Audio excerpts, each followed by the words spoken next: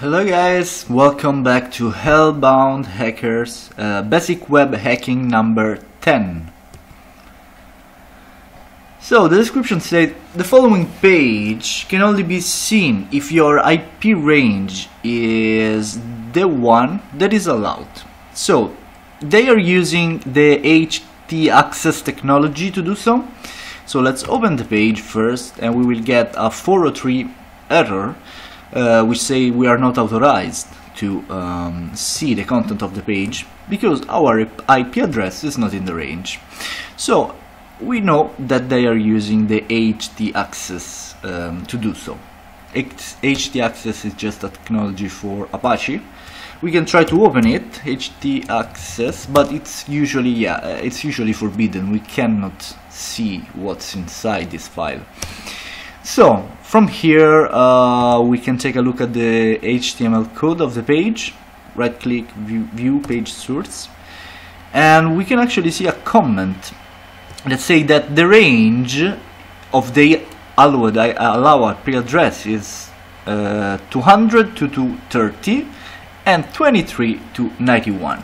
So how can we mask, how can we use another IP to perform this particular request? We will need to use proxy. Okay, there is a site. If you search on Google free proxy list, you have freeproxylist.net, where you have a lot of different open proxy. We can just deselect none and then order by response, which are usually the most fast server. So again, we know that the allow IP is between 200 and 230 or 23 to 91. Let's search one IP address in the range. Let's say 200. We have one 200 from Panama. I have no idea if this is working or not, but we can try. So we will use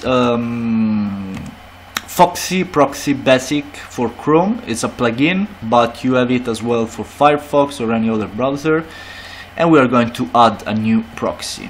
So option, add new proxy. The IP address is that one, and the port is 8080, I think, and 3128. Okay, port 3128, and that should be fine. This is Hellbound Hacker proxy, and save it. Let's hope this is working. Hellbound proxy, and let's just refresh the page. It takes a while. Yeah, exactly. It takes a while because the proxy is not very fast, but we are finally inside. And we just need to continue in here. So, thank you, Panama.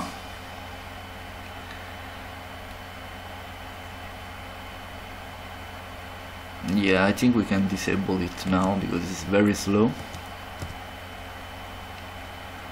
Disable Foxy Proxy. Here we are. Congrats.